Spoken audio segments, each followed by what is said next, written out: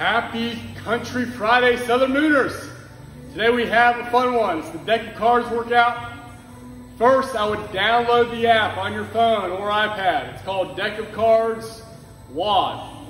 Deck of Cards WOD. It's free.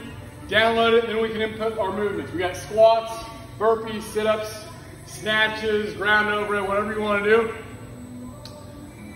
Have some fun with it. Get your spouse, significant other, kiddos, get everybody involved in the house. You have some good time with it. First movement's the squats. You guys have a dumbbell. We got one of them left here, or a plate, a water bottle, wine bottle. Would also be a good option. Bring that bottle up, goblet squat position, hip crease below my knees, stand tall at top. Heels down, chest up.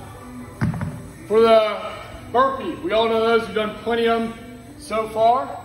You guys can mix it up. If you want to jump onto something or just a regular burpee in place, make sure our elbows are nice and close, hands to the ground by our feet, feet back, elbows close, snake up, feet to hands, jump, clap overhead. Pretty simplistic. Make sure you guys aren't jumping up with the knees coming too far forward. So hip back versus knees forward. The sit-up, you guys have a towel, do it on a softer surface so you get that awesome stingy champ stamp in our lumbar. Sit up tall at the top, lay down, sit up tall. You can butterfly your feet or have your feet set up just in front of you. I'll lay back, sit up, touch my hands in front of me.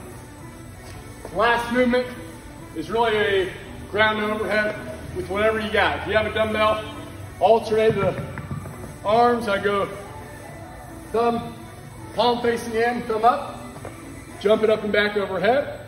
I'll kind of swap hands on the descend, both heads of the bell touch the ground, jump it up and back overhead.